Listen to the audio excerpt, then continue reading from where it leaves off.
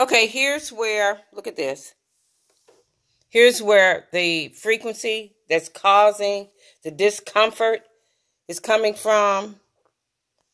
Let me pull this stuff back. Let me pull it away. Come on, so you can see. Look at this. Down here. Look at that. Look at that. Look at that. Look at that. Look at that. This tri-field.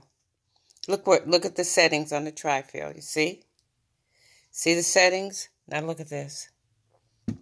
Look at this. Oh, well, do I know? Yeah. It's the interstitial space. Okay, behind this area is a crawl space.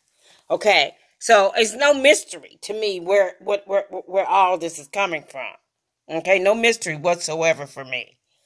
Okay, so I'm going to have to go behind this crawl space and use this to determine if plus let's start off with this window frame. On the other side of the window frame, on the outside of the window frame, they took this part apart, this off. I got pictures of that, where they took that off, took it apart, put some crap in between the frame, and then reattach all this crap back together with cement. So we know there's technology in the window frame, okay?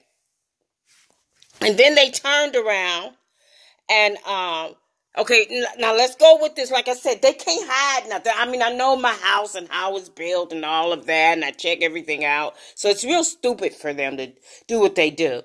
Okay, now this wall here, this one here, is behind a crawl space. So there's a lot of room behind this wall for me to investigate.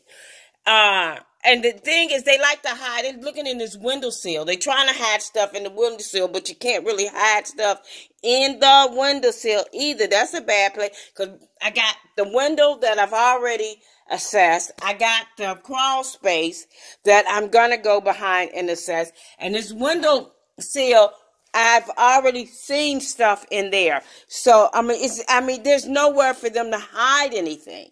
There's nowhere for them to hide anything. I'm just telling you where it's coming from. That's all I'm saying. Where it's coming from now until I go and look a little bit further.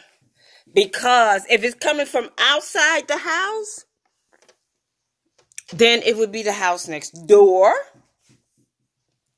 that's hitting this area.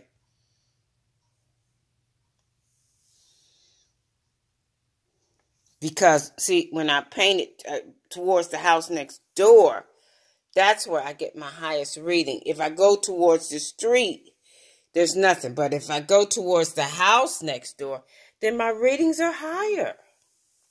So, yeah, so that's a consideration to look at once I go behind the crawl space to find out what is bringing up these numbers. Okay? Is it in my house? It's partly coming from the house next door. I will have to go behind this space to find out. That's all I wanted to mention. Thank you.